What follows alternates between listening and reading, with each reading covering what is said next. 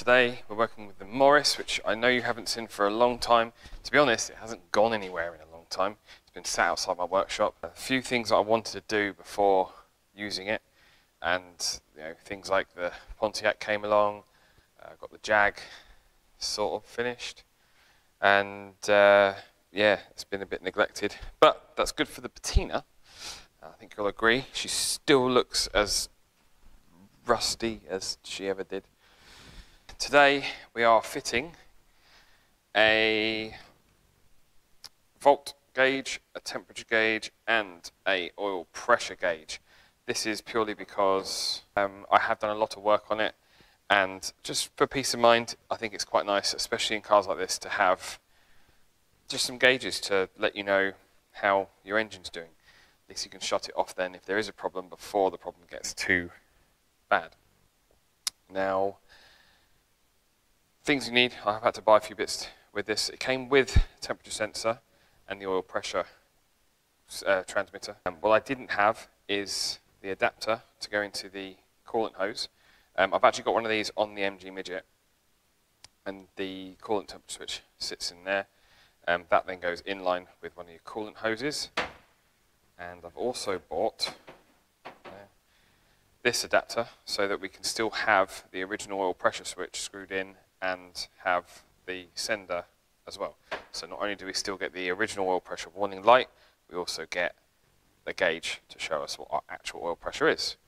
So the wiring of this is pretty simple. We've got 3 bulbs for your backlighting, and then each of these, you can see you've got a positive, I don't know if you can quite make that out in the camera. There's a positive, a negative, and a signal wire. This one here doesn't have a signal wire because that is the volt gauge, so it just needs positive and negative to read the voltage. So it should be fairly simple. I'll get the bonnet open.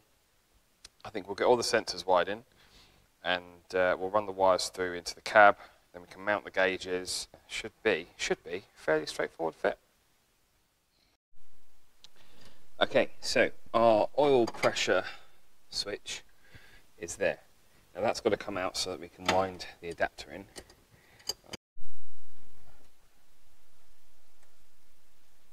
There we go. It wasn't the easiest thing to undo, but so what we've got to do now is check that that fits our adapter. So I think I'll probably go in there. That's going to make the best. I think I've got the right thread. Yes, I did. Right, I'm not going to put it straight in straight away because I think that that's going to be easier to fit first. We can tighten it up, put a socket on the end of that. Right, found the washer, didn't go too far. And it's got to find the hole. That's what she said. So that's that fitted. So next on my list, the only other sensor which I've got to fit is the temperature sensor. Now, like I said earlier, I have got one of these on the Midget. I will admit I guessed the size, 32mm. Holding up there, I think the outside diameter of that pipe is 34, 35, I think I worked it out to be. It does look like it'll fit. You should be able to stretch over that. So I think you can guess what's coming now. I need to cut through that hose. It's going to make a mess on the floor, so I shall grab a drip tray. And then I'll come back to you after I've done the cutting, just in case it doesn't work out. So it's been, I don't know, 4 or 5 weeks at least since the last bit of footage you saw. One reason or another, I've not been able to do any more with it, but we're here now, and if I open up the bonnet, you can see that it's pretty much where we left off. Oil pressure switch is still there and not quite connected properly, and I have cut the pipe. However, I have got, no, it must be inside, I've got the new connector. Here we are. So we've got, I can prop that on there, 2 Jubilees, and in here, throw it up there on the floor, I've got another one of these joiners, 28mm. It should fit perfectly. They're still gonna be tight. I'll need to use a little bit of probably get some red rubber grease in there. A little adapter thing for the coolant temperature switch is all in there. And I figured out after a lot of trial and error that this is the only position that you can get the original oil pressure switch in with that adapter. You can get longer adapters, so I highly recommend if anyone is going to do this job, get a longer adapter, because it just makes it easier to put the original pressure switch in. And then that sender should just screw in like so. Perfect. We'll nip that up in a moment. So this goes in there like so, and we'll basically send the temperature signal to the gauge. Now on the side of this block you've got a little Allen key here. That is, I believe, for cars that have a 2-wire sender, so it would ground itself through the housing. So you can then use a single terminal sender with a 2-wire car wiring loom. We don't need to worry about that because we only have the 1 wire. As far as wiring goes, I believe it's 1 to the oil pressure switch, 1 or 2 to the temperature switch. I think it's only 1, I'll double check. Yeah, 1 from the battery so that we can power up. That will give us our voltage reading for the voltmeter, and it will give us our backlights. So I might end up, because I haven't got the switch for the backlighting on the instruments working, there's a little switch that normally sits down the bottom here, because that doesn't work on this one, I might just permanently have them illuminated. Okay, so we've got a few options here. In a perfect world, you'd mount it there. I don't quite like that because there's a curve to this, slight curve, it leaves a gap. If I go there, be good, but I'm going to have to bend the whole thing. Oh, well, maybe not, it is actually 90 degrees. So I think that's probably going to be the best bet. Obviously there is supposed to be a cubby hole here, which I don't have, so at some point I'll have to buy one. Other option, I suppose, we could go there, but then it's in the way of the demister. Could go there in the way of the heater controls. There would work. Oh, let's see that. Kind of like that actually. I can still see them pretty clearly from behind the steering wheel.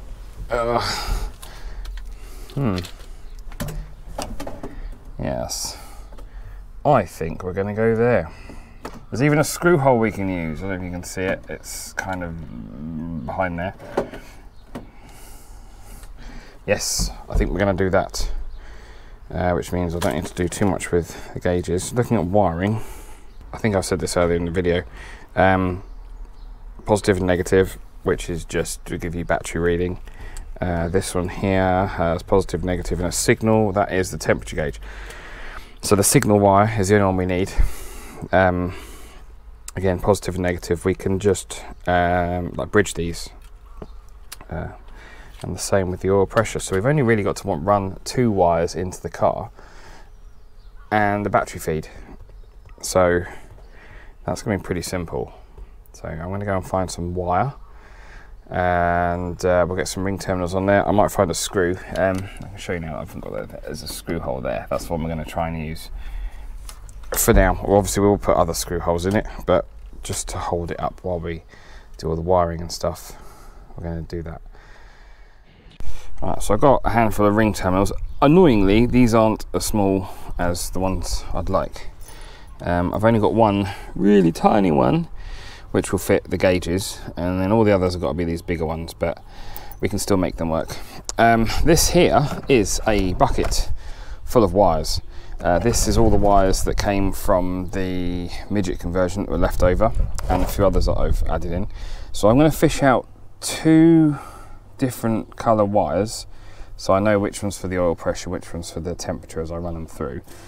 And if I haven't got enough red wire here to do the positive side, I have got a new reel in the workshop. Alright, here we are. I've made a little grommet. I need to do a bit of a better job. Made a little grommet out of some insulation tape. both wires have come through. I've got to hook up blue one to the temperature, the pink one to the oil pressure, and in the little bag that came with the gauge kit, you have another little bag with some washers and some nuts. So don't undo the nuts that are on the back of here. You're going to add new ones onto it. So I'm going to hook them on, and then we're going to try and find an ignition feed from in here, and then we'll be able to ground it out in here. And we should be able to get all the gauges working. What I'm thinking of doing is doing a little loop for the positive sides to save on having loads and loads of wires. Just do a little short one to there, another short one to there, and then another one that will go straight off to whatever we use as our live and ground. So I'll crack on with that, and hopefully they'll all work. Right, it is all in, looking good from the driver's point of view. You can sort of see the gauges there. Only one wire left to do. This is the main feed, which I haven't stripped the end of yet. Right, what I'm going to do with this is hook it onto back here. You've got the little headlight switch. That the switch doesn't work, but the wiring is all there. So I'm going to plug that into there. That should give us an ignition feed. I've topped off the coolant. Yes, I haven't put the cap on it, so coolant's all topped off. So I've chucked the cap back on. Oh, the right way around, so you can read the writing. I haven't run it yet, so I don't know if any of it's going to leak or not. So let me hook that wire on and we'll give it a go. Okay, that is all wired in. Now I'm not sure, if I find out, if I put the ignition on, yeah, none of those move. So if I put the light switch on, hey, it powers up. Look at that. So you can see the voltmeter's reading just over 12 volts. It's about battery voltage, and if I start her up, I shouldn't need much choke. Oh, starts well. Oil pressure jumps straight up to 3. Voltage is showing just about 13 and a bit. I'll try and get you to a position you can see it. That's working fine. Right, well that all works well. So while we wait for the temperature gauge to go on, let's just check for leaks. So the one I was most concerned about was oil pressure. There's nothing dripping out of there. Oh, we've got a bit of a leak. Oh, that's just coming from the overflow. Okay, that's just where I've topped it over, filled it. Oh, my indicator's on. So yeah, shouldn't take too long to warm up. I might shut the bonnet.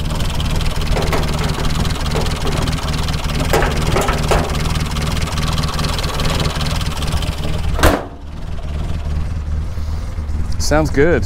First time I've run the car for quite a while. Let's move that. Move the tools. I might go for a cheeky drive around the estate.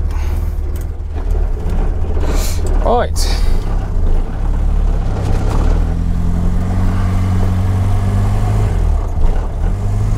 Mind my Peugeot.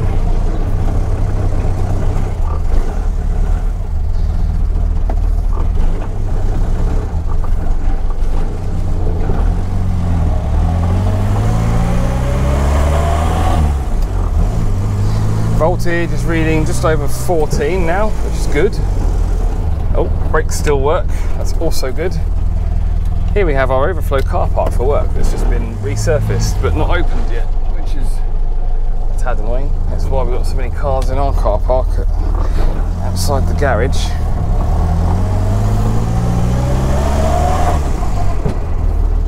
Just let them come down because I know where they're going and we're in the way.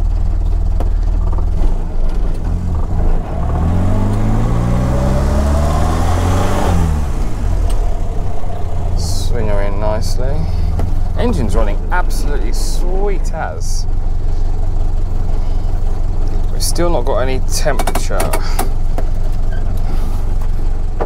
Hard to see. Right, well done those of you who have been screaming at your phones, computer, TV screens. You probably pointed out that little screw there that I said, I don't know if I need it or not. It is needed. That's how the sensor grounds out. So I've loosely grounded it out there. Just thought I'd test you all. I did actually know about that because I've got that same block in the midget. So that's my excuse. But if I do that now, you can see that we are just over. If I start her up.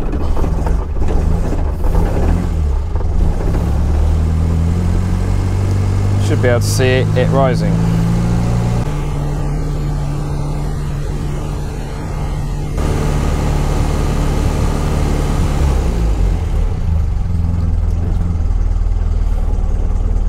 And all of a sudden she goes up very quickly. So yeah, that's all good. We got, well, as you can see, we're just warming up pretty quick now. And we got oil pressures at about, I think is that 1 bar? Seems a bit low, but we've got no oil pressure warning light on, so it must be about normal. And when we rev it, she does pick up, so driving will be fine. It's charging about sort of 30 or just under 14 to just over 14, so I'm happy with that. All the signs look good. Oh, I think my wires come off, so I'll have to do something more permanent there. But thank you all for watching. If you want to fit one of these, I'll put all the links to the bits I used in the description box below. Yeah, you can literally fit it to any car. They also do different gauges, so you can get fuel gauges and boost gauges and I don't know, all sorts. You can get different pods that come up the side here if you're some kind of BMW or Corsa owner. Yeah, the theory is all exactly the same, so it works pretty much with any car. Thank you for watching, and I shall see you next time.